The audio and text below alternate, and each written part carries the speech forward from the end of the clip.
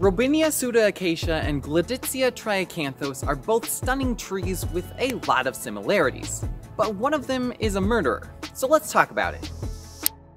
Now, due to the black locust being banned in my location, I don't have any footage of the black locust pods, but I was able to find some footage of the leaves and thorns of one I found a few months ago in Colorado. We're gonna start with a physical description that applies to both, and then dive into the differences and benefits of each. And if at any point you get confused as to which tree I'm talking about, just look at this corner of the tree, or screen.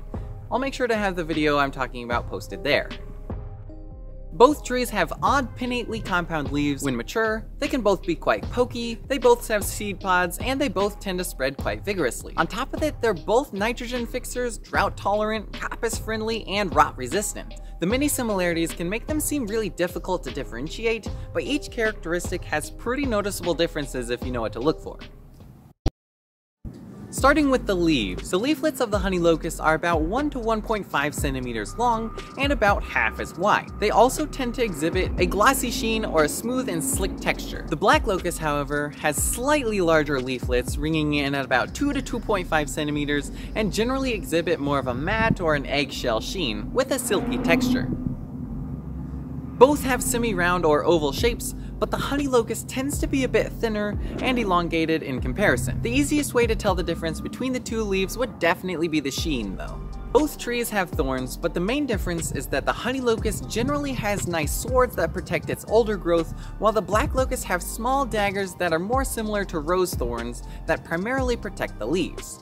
This footage is of very young thorns on a black locust, but they can grow up to 2 inches long and are found most easily on growth younger than 5 years of age. The honey locust generally has its thorns on older growth, something like 5+ years. The seed pods of the honey locust range from 6 to 18 inches and commonly appear to spiral, while the black locust pods are only a length of 3 to 4 inches and are most commonly flat and uniform, not spiral. Both trees spread vigorously, but the key difference is that the honey locust tends to spread through seeds, while the black locust tends to spread through runners and seeds. The fact that the black locust spreads through runners makes it a greater threat to the surroundings, and as such they are heavily regulated throughout the US and even considered invasive noxious weeds in some areas. So now that we know how to identify the two, let's talk about why it's important. The honey locust is known as the honey locust because of its sweet pods. Though the leaves are commonly eaten by cattle as hash, the pods of this tree are eaten by cattle and humans alike.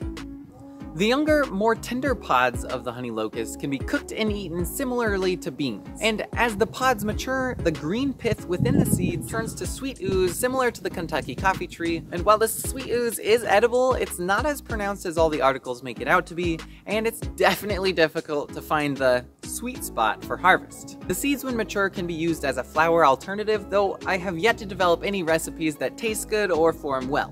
If I do manage, I'll post that video somewhere up here. All that being said, not a whole lot of research has been done to test the safety of the honey locust, so I would definitely recommend always roasting your seeds at 145 degrees Fahrenheit for 2 hours before consumption. And if you're going to eat the pods, cook them thoroughly as well. As if the tree wasn't already perfect for pastures, the crown of the tree is usually open and allows for dappled shade beneath, making it ideal for shade-tolerant gardening or silvopasture. The black locust, on the other hand, is considered toxic to humans and most animals. Not only are the pods considered toxic, but the leaves, bark, and roots are as well.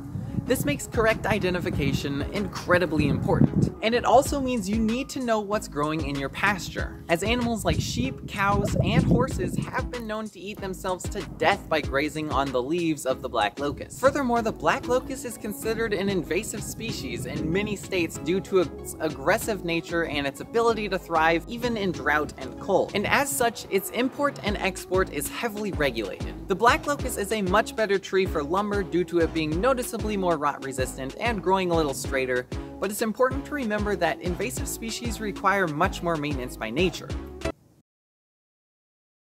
While both the honey locust and the black locust are fast-growing, drought-tolerant, rot-resistant, coppice-friendly nitrogen fixers, one of them is an invasive toxic species. When considering the pros and cons of each tree, it's easy to think that the honey locust wins every time, but that's not always the case. Depending on your ecological niche, it really could go either way.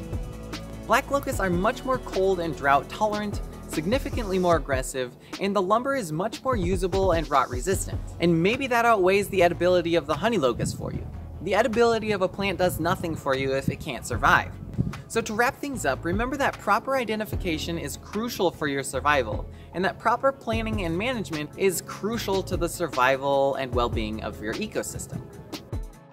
That was a lot of information, and I totally understand if it was very difficult to follow along. So if I was unclear on anything, or if you're still not sure what tree you have or which tree to plant, please leave a comment below and I will do my best to help you out. So until I see you in the field, happy hunting!